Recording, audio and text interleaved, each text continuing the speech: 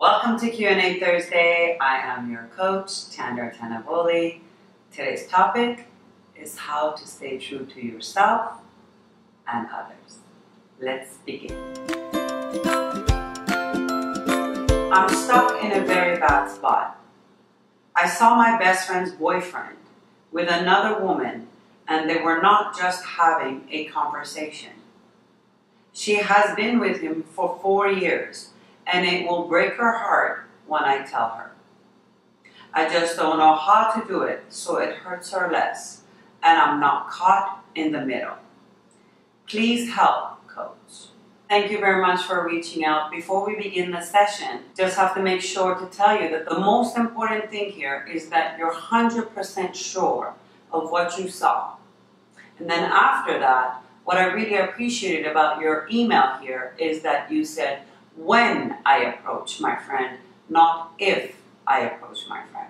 So you have made up your mind that you're going to talk to her and you're going to let her know about what you know. And please remember that your friend's boyfriend has already taken the risk and taken that upon himself to show up in a public place. He has taken that chance, and you were not infringing on someone's privacy. So with that all being said, let's get you started on the coaching session. Number 1, honesty wins every time. Just the simplest way to solve any problem is honesty. Being honest with yourself and being honest with others. Why is honesty so important? It's actually one of my top values. My number 1 value is honesty, because I believe that if I'm most honest with myself and with others, I will be most respected and honored and understood the best. If I am most honest with myself, I'll also be able to recognize whether someone is honest with me or not. And honesty doesn't mean that it's convenient, that it's comfortable. It also means that you're taking a chance of putting yourself out there to be judged, to be questioned, to be doubted by those who don't believe in honesty, by those who don't follow the rules of honesty. So the fact that you're taking this information to your friend takes courage on your part and honesty on your part. So good for you. And that brings us to tip number 2. Tell him too. As you mentioned, your best friend has been dating this man for 4 years. That means in those 4 years, you must have interacted with him many, many times and built up a friendship there. And it's always good to know both sides of a story. What you're doing here is you're telling him, I'm aware of what's going on and I saw, but I'm just telling you what I'm about to do. You're giving him a chance to explain something to you. And you would know it in your heart if he's telling the truth or not, because you're an honest person and you know the truth, and that way you would have all the solid information you need to have at hand in order to sit down with your girlfriend at that table. And that brings us to number 3. Ask the right questions.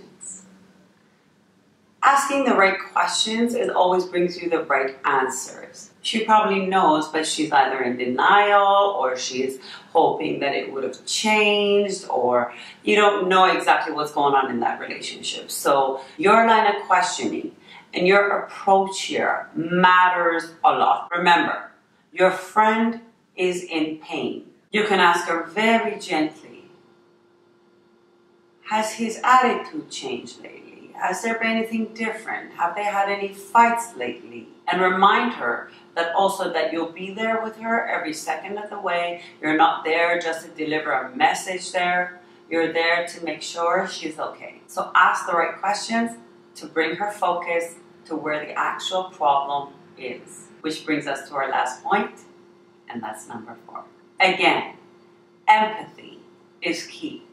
You're delivering a message that's not only hard to deliver on your part, it's very hard to receive. And also keep in mind that the message you're delivering to your friend is a very painful one. So she will not be reacting out of gentleness, out of a place of calm and peace.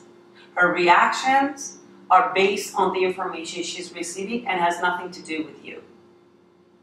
in this case, on whatever she decides to do also, that decision is not yours to make on what she should and she shouldn't do. She knows her relationship and herself best.